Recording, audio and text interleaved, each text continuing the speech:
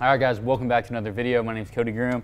If you guys watched my last video talking about the Supra, I was talking about how I didn't like the two-tone wheels. Actually, like 3 doors down, we have a powder coating company. So it should be pretty cool to actually get these powder coated one color. I'm gonna do, well, you have to wait and see. It might match the United 2M3 a little bit.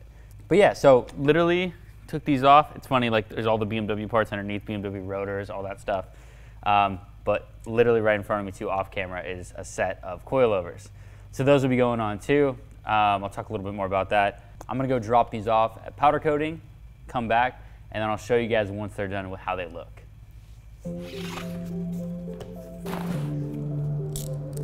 All right, I just figured I'd unbox this for you guys on camera.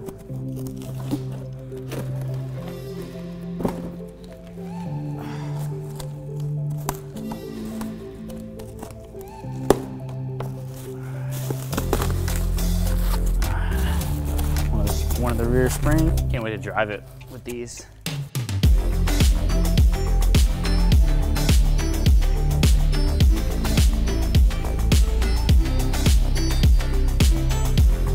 All right, guys, so I've never done this before, but today I'm going to change some coilovers.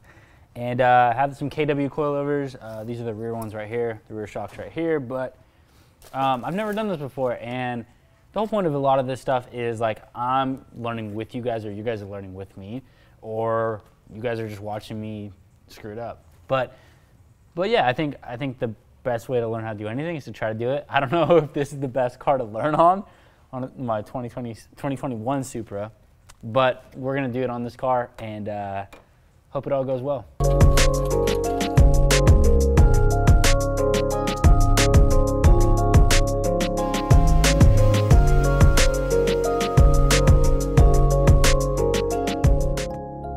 All right, so the other side was a bit of a learning experience for sure. Like I mentioned, you guys, it's my first time putting on coilovers.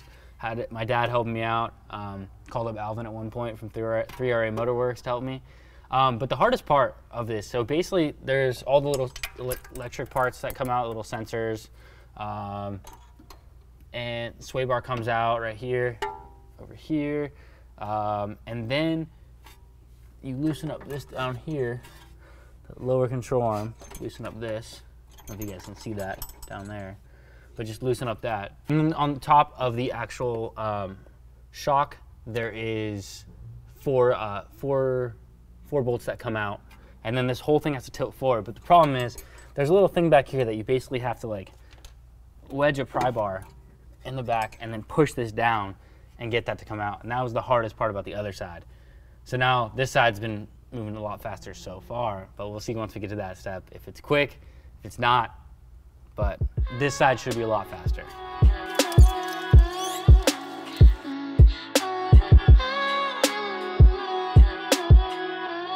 I don't know if you saw because it was kind of a tighter shot, but I had Ryan basically pushing down on this while I was putting a pry bar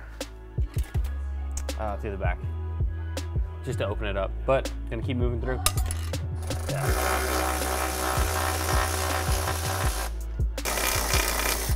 Okay, cool. Got it. All right, boom. All right, on to the back right now.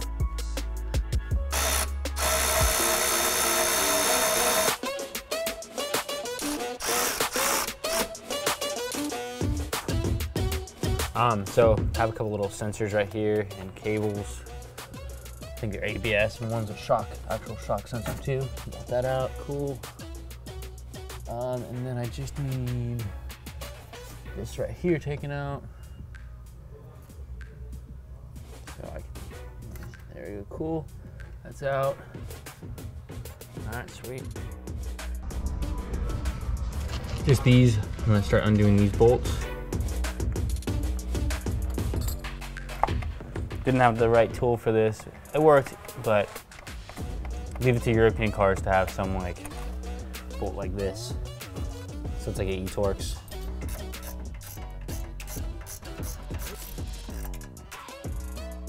How far am I? Boom.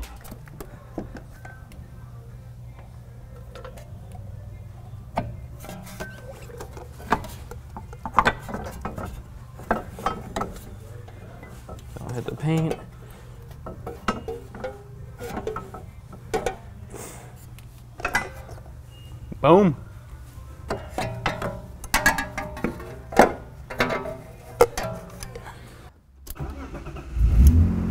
Let's get it.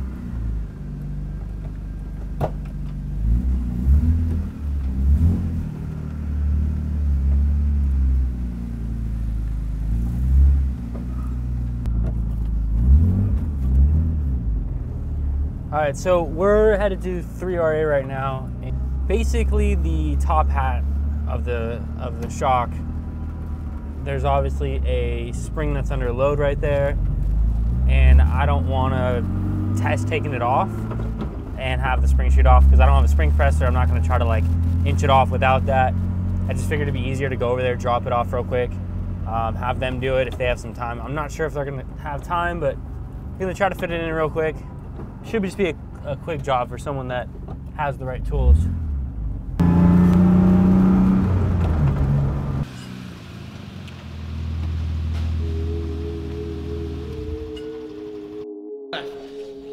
Left.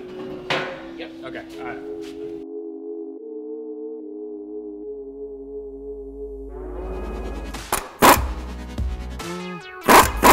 How far is this thing? Oh, okay. I gotta wait. Boom. It's out.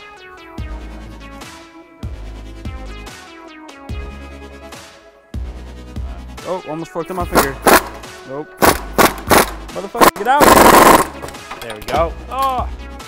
You're breaking all your tools, Alvin. So, according to Alvin right now here at 3RA, these are shipping spacers.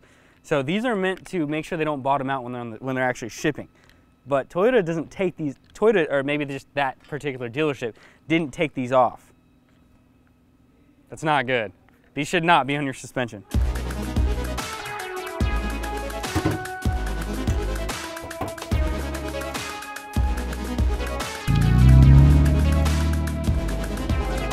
All right, so got that all wrapped up. So basically took those off so I can put those on the KWs. Now, the only issue I might run into, and I might have to just run back here real quick, is if I can't slip the new spring over the coilover, right, over the shock, I mean, if I can't slip that over and actually thread it, I'm gonna have to come back so we can compress the spring a little bit and actually get that thread on. Otherwise, if I can just go ahead and do that, use an impact gun, tighten it up, and we'll be good to go. All right, guys, so now it's really time to put this thing back together. So obviously, the front coilover needs to go in, right? The rear needs to go in. We already took the top hat off the rear shock, the OEM shock, put it on here. So this just needs to go back in. When we were doing the other side, I did the other side off camera just to I did a little time lapse of it, but I didn't record a lot because I wanted to make sure I was kind of like making sure I knew what I was doing, testing through it, and I don't know, it just was hard to film that part because I was like concentrating on putting this in. But on the other side, we actually put this in backwards. So where the little brackets are for the cables, we put in backwards, and we had to take the whole thing back apart and flip it around. So, but this is pretty much everything that is left to put back. I did get a set of Future Classic spacers, running a 15 in the front, 18 in the rear, just to get those tires nice and flush. Hopefully it's not too aggressive. I guess we'll find out once the car is lowered on the ground, and we'll see how it is. But yeah, so pretty much right now, just gonna get started on everything and get this thing back together.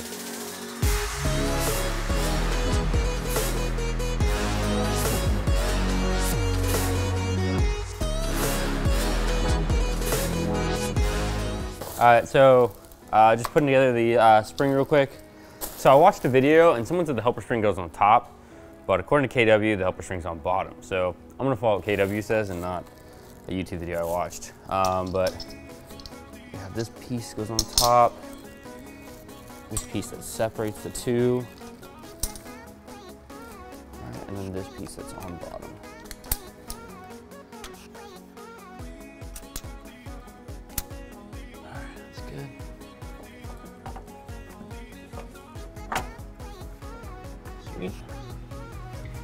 That's all in.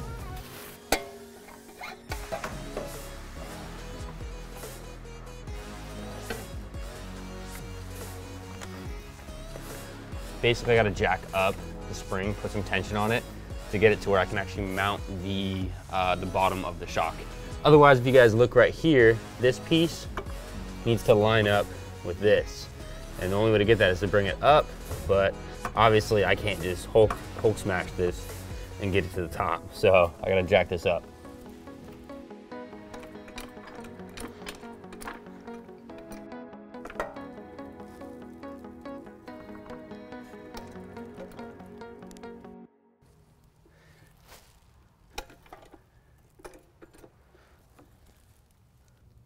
Perfect.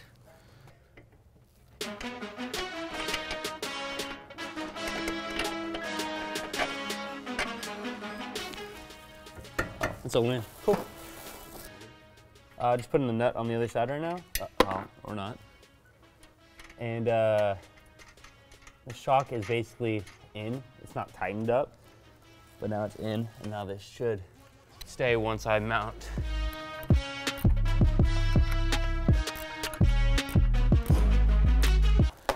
So right now, I just need to go ahead and put the bolt in right here. There's one more. This one's the hardest to line up because obviously the whole like rotor right here, and the whole arm can move down right now independently from each other. So it's like you can jack it up and then they start jacking up together, and then you kind of have to like move this and fiddle with it to get the bolt actually in.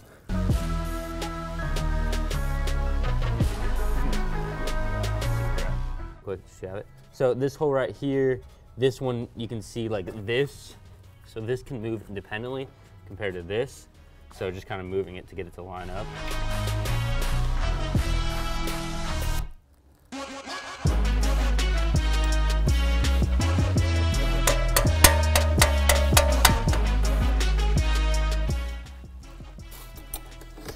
Basically the other side is not lined up right now, so I'm just trying to make it a little more even.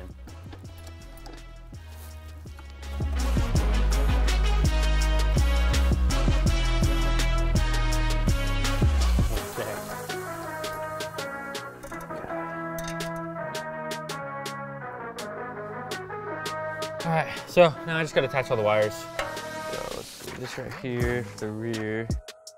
All right, so right now we basically have EDC delete going on. I would have thought this was held on a different way, but it's really just this bracket, this right here. The EDC plugs into that. This side is double-sided taped, along with a zip tie around that goes around the shock.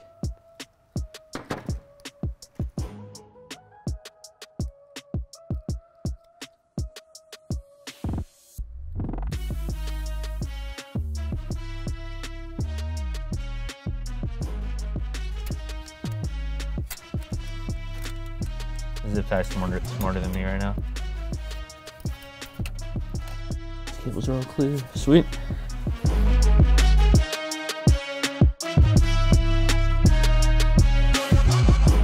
I had Ryan help me off camera, just put the actual coilover in, just because there's no way I'm gonna be able to bolt the top part and hold this in place at the same time. So right now it's just finger tightened up top, and then I just need to bring the actual everything up. I'm gonna use my hand just to line it up, and then once I get it lined up, I'm gonna go ahead. Actually, I need to jack it up a little bit.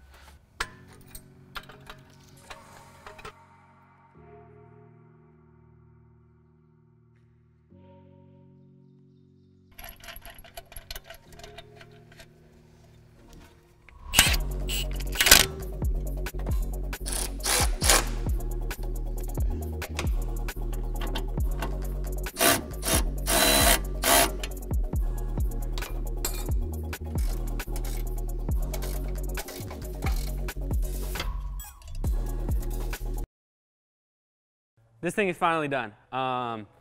First off, there was a big part that we didn't include in this because we didn't know what the actual, but long story short, we figured it out. There was something loose on the top hat, and so when we went to test it, it was making kind of like a creak over bumps, and the actual whole shock was moving down just slightly. It wasn't like it was gonna fall out, nothing like that, but moving down a little bit. So we ended up fixing that, but we haven't actually dialed in the ride height. With this, you can see, I mean, honestly, that's a pretty good ride height. I think any lower and you gotta worry about scraping, but at the same time, the inner child in me goes, it needs to be a little bit lower. The adult in me goes, leave it at adult ride height. But the rear definitely needs to go a little bit lower. Overall though, I'm pretty happy with it. We drove it and honestly, it drives really good. I noticed a huge difference from stock suspension to KW. Just like, it just felt more refined. I could feel the road a little more because it was stiffer, but also just like the way the car handled, I'm really happy with it. The wheels ended up doing what's called, I believe it's Watts Gold or it's Waltz Gold, something like that, with clear vision over the top. So it's basically a powder coat with the clear over the top. And I think it came out pretty good. So it's a slightly different color than the E92 M3, which has a satin poly gold. But overall, I mean, I feel like this just really transformed the way the wheel setup looked. Because these are forged wheels, they are a nice set of wheels. I did want to keep these in the car for a little bit until I decided to go something later on. But yeah, here it is in all of its glory. So.